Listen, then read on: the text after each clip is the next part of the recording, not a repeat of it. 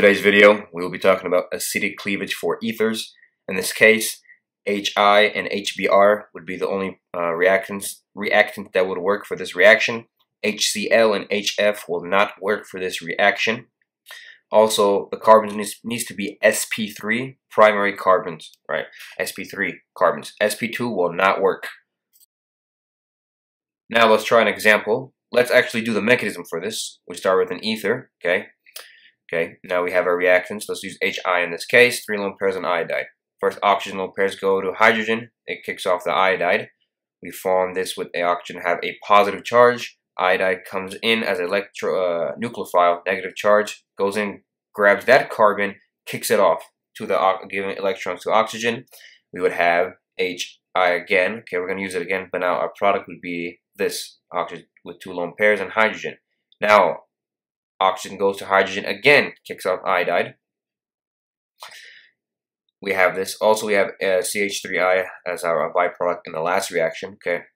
Now, for this product, we would have oxygen having 1 lone pair, but 2 hydrogen in this case with a positive charge. Iodide comes in as a nucleophile again with a negative charge, comes in, grabs that carbon, kicks off electrons to oxygen, which we form water in this case, plus CH3I. So this is our final product. So basically, we just grab the carbons in each time.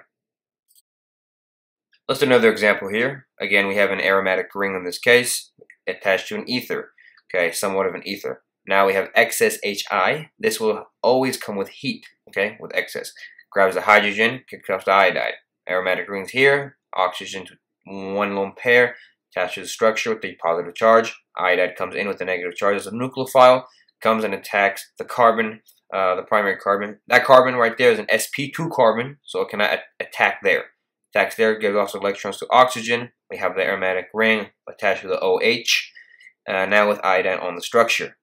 Now we have excess, right? But we can't use that because it's an sp2 carbon there. So this is our final product. We cannot have an sp2 carbon.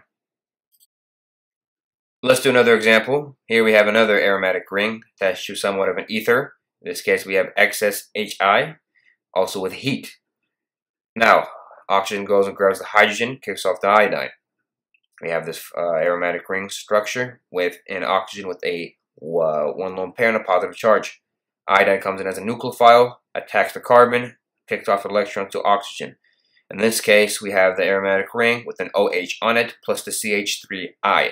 Now, that carbon on the aromatic ring that I will be pointing out, circled, is an sp2 carbon.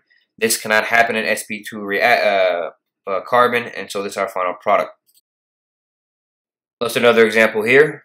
We draw this structure. This time it's not an aromatic ring, so let's see what happens. Let's use excess HBr in this case, with heat also. Oxygen grabs the hydrogen, kicks off the bromine. We have this structure now as the ring, also with oxygen connected with a positive charge. It has the 2 carbons on it. Bromine comes in as a nucleophile, negatively charged, attacks the carbon, kicks off the other electrons to oxygen. We have the structure now, OH, plus the bromine now attached to that carbon. Now we have excess, right? Use HBr again. In this case, that carbon is an sp3 carbon, so we can do this reaction. Now HBr comes again, oxygen grabs the hydrogen, kicks off the bromine. Now we have this structure with H, 2 hydrogens positively charged. We have the bromine left like this. Now we have the other bromine negatively charged, comes in as a nucleophile, attacks that carbon, kicks off electrons to oxygen. Now we have 3 products. Our main product is this, the Br, plus the other bromine with a byproduct of water that we had made. And this is our final product. So again, this cannot happen for an sp2 carbon for this reaction.